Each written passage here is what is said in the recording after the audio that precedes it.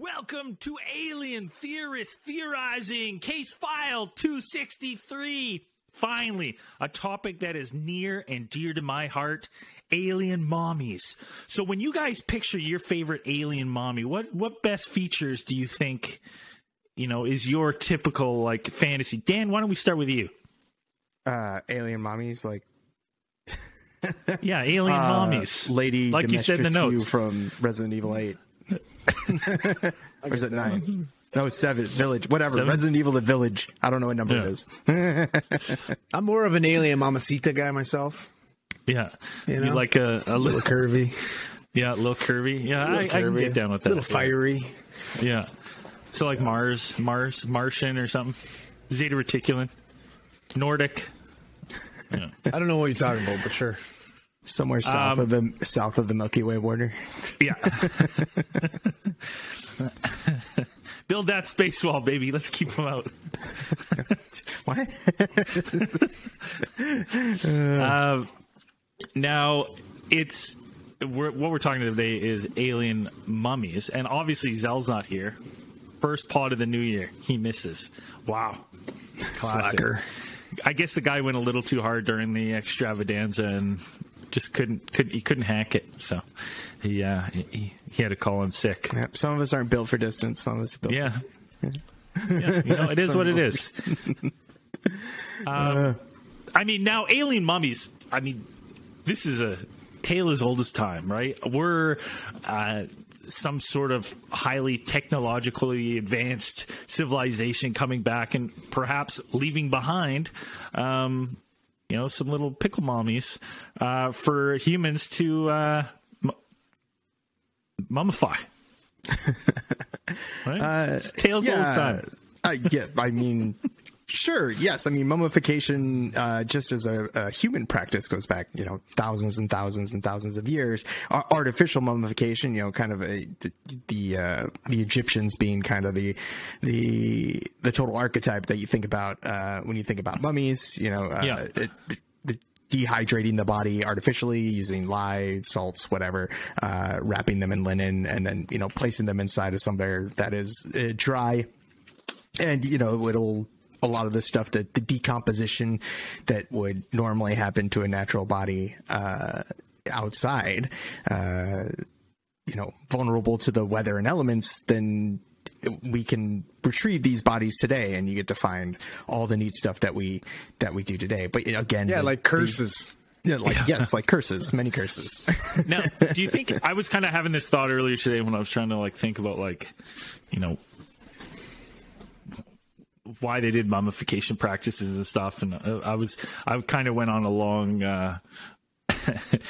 long crazy thought. One of the thoughts I had was I wonder if back then, if there was some sort of more technologically advanced aliens or something that were visiting Earth, coming down, meeting with the locals, and maybe they showed them this practice, and maybe this practice is akin to us, cryogenically freezing people now, where they say Walt Disney's frozen somewhere, they're going to bring them back, and maybe this is something where they were like, oh, we can do this high practice and they can just be rehydrated once whatever ails them, and they can be brought back to life later. And we've just been destroying that practice. It'd be like if 100,000 years you found frozen Walt Disney, you'd be like, they froze him, he's dead, and they froze him. We're just missing the hieroglyphic that says just add water. Yeah, That's good. Yeah, it's like those, those little dinosaurs. Exactly right? what I was the thinking. little dinosaurs that you throw in the tub. That's what we're doing wrong. Like the Atacama pickle baby, you throw that motherfucker in the bathtub, let him soak. He's 6'2". Full-blown human, 6'2", 6'2", right? Comes out of there. Yeah. We've never even tried. Have we tried it, Dan? Probably not. Have we tried it? If you're talking about perhaps finding in terms of a juicy mummy, I mean, we do have the example of the one high noble Chinese mummification process that we found, the one that was sealed inside the 7 lacquered boxes. Oh, yeah. Yeah. So it's mummification practices vary from culture to culture, and it's not always just a single. I mean, a lot of people think it's just I mean, probably off the top of your head, some people would be like, oh yeah, you know, you just put a single person in there. But no, we have evidence in a lot of burial sites that where servants, animals. I mean, but not even just that, but like you just finish digging the hole. You're like, and they're like, get in. Like, yeah. What? Just think of the Chinese clay soldiers. Like you have an entire army of figurines and sculptures like laying to rest with an emperor or a person of high status. So mummification is a practice that is worldwide, and not just in places like we said, we're mostly talking right now about artificial, but natural mummification does happen in some places, places where it's extremely dry, places with low humidity, places like the coastal parts of Peru, like in those areas.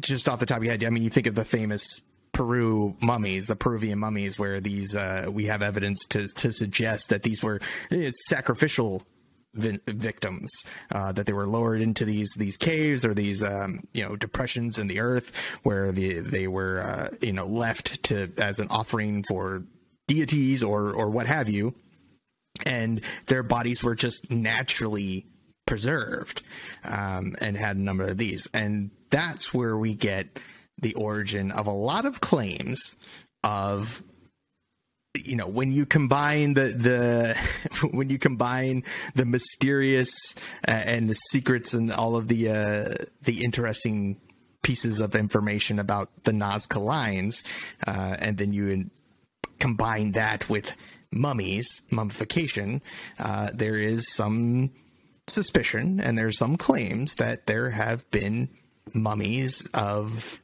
non-human origin found in these places, and especially the really big announcement, if people remember, because I know people will be like thinking, they'd be like, alien mummies, I heard something about that. Yes, you probably did, and that was probably in 2017 where it was the big when did Gaia.com like first come online? Like when did they pop up? I forget when they got really popular in it, because I remember they got their own fucking channel now. They do over there, and that's where it's all. Let me tell you, it's 90% Linda Moulton Howe.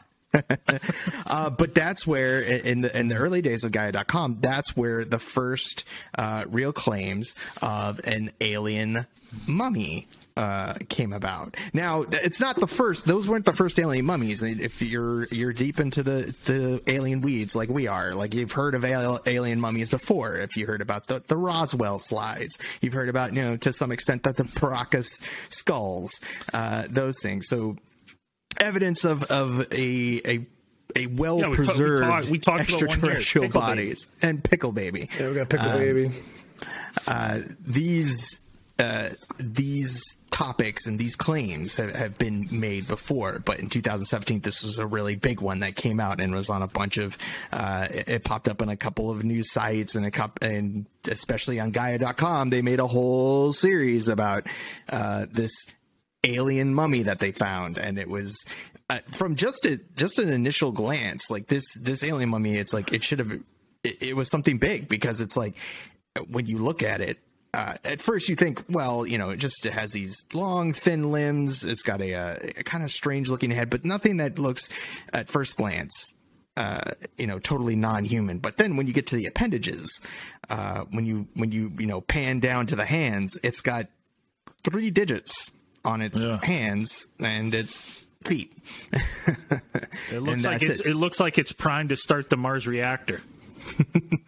Yes. Yeah. And these elongated, and not just like 3 digits, like human finger length digits. Like these are extremely long and thin fingers, digits, phalanges, whatever you want to call it. Just out of curiosity, when were fireworks invented? Because we got tons of 3-fingered motherfuckers after fireworks came around. Well, it's funny, because I was gonna say, like, I was trying to, like, when I looked at this and went like, okay, like, have I seen this before? I mean, there is some. If you want to go on down a Google rap. Hey guys, thanks for watching. I know it's annoying to watch these broken up in 10-minute segments, but here's the next one over here. Or if you want to watch the whole thing uncut and after hours, just click this link to our website and give us a donation. You get full access to it on Patreon. Anyways, thanks guys. Enjoy the next video.